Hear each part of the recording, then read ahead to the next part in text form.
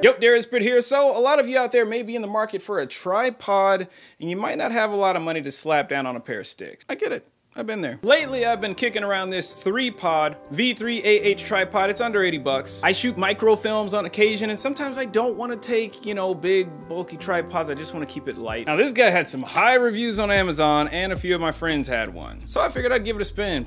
Why not? 6 months later, I'm actually still using it. So I've had a lot of time to field test this little guy. First and foremost, it's a fluid head. Great for film and video. We got the slide and quick release plate with a locking mechanism. You don't want the camera taking a spill. People aren't perfect. The plate comes with the standard 1/4, 20, and 3/8 camera mounting screws. They've even got spots to store any screws you're not using. We've got a 50mm bowl mount. Makes leveling a cinch. If you're shooting video, this is a must. We've got pan and tilt knobs, built-in bubble level, check. We've got an adjustable handle that you can mount on either side of the tripod head. Love it. I really like the leg locking system. Easy to latch and unlatch on the fly. This is more than I can say for some other tripods around this price range.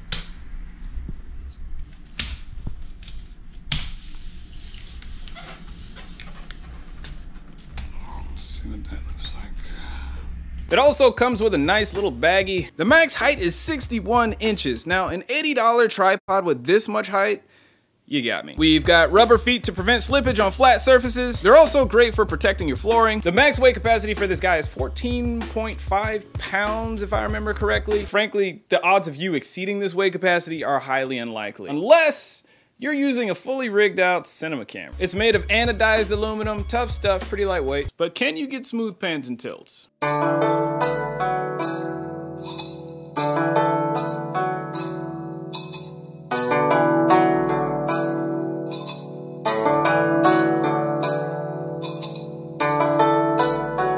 Yes. Will this work for YouTube videos? Yes. Small shoots and short films? Yes. Travel videos and vlogs? Yeah. New to filmmaking with a limited budget? It's for you. Would I take this on a big commercial shoot with a big budget? No, I've invested a lot of money into other gear. I would use that. Sometimes you really gotta crank down on this mounting screw at the bottom of the bowl to make sure it's tight. If it's not tight, the bowl slips when you pan and tilt. You've gotta tighten the mounting screw at the bottom of the bowl really tight to avoid this. Now, this doesn't happen all the time, but it happens often enough for me to mention it.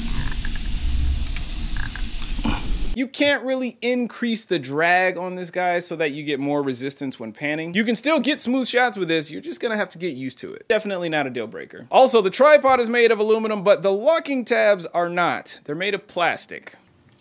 Yes, you can break these bad boys. A friend of mine did, so be careful. Is this the perfect tripod? Of course not, but it's a hell of a deal for 80 bucks. And if you're in the market for a budget tripod, you gotta get on it. You can find links to this bad boy in the description section. And also, thank you for watching. I hope you guys found this useful. D-Brit out.